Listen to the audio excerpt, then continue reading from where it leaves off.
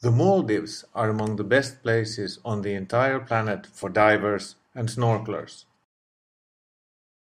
But I'm not really either one of them. When I came to Kurumba on the Maldives, my goal was simply to relax in a nice bungalow, enjoy the solitude, and perhaps see some of the local environment. To be able to share the joy of snorkeling, I had brought along a waterproof camera that can go up to 10 meters deep. Once under the surface, there's plenty of corals to be seen and fish of various types. I was not in a position to identify which species we could see there, but I remained aesthetically pleased by seeing the amount of color and the amount of corals that still are preserved on the Maldives.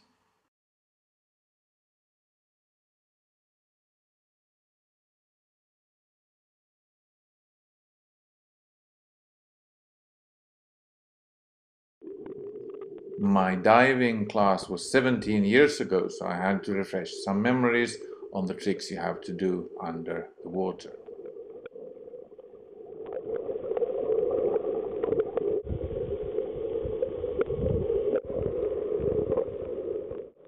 As my wife shows, diving is okay.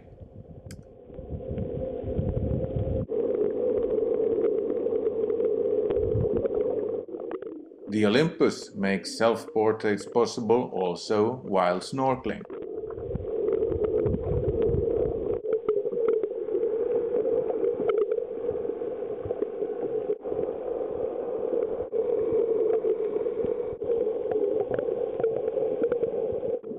After a while, also my wife had refreshed her memories of the same diving classes we had back in '93 in Finland.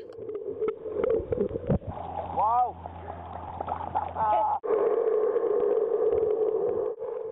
The most interesting fish seem to be where the reef is ending and there's a steep wall going deep, deep down.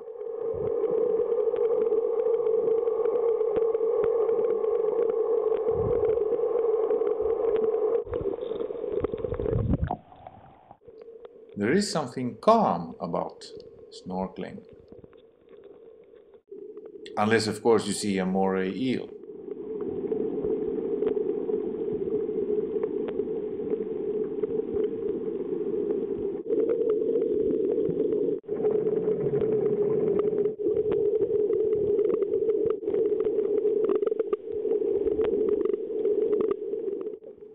Some of the moray eels are particularly big and ugly and scary even.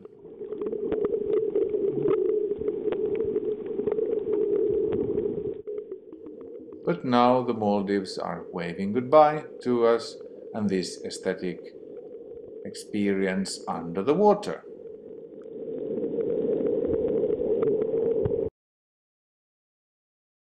So that's it. Now it's time to go back up onto the surface and continue the photography there. Thanks for watching.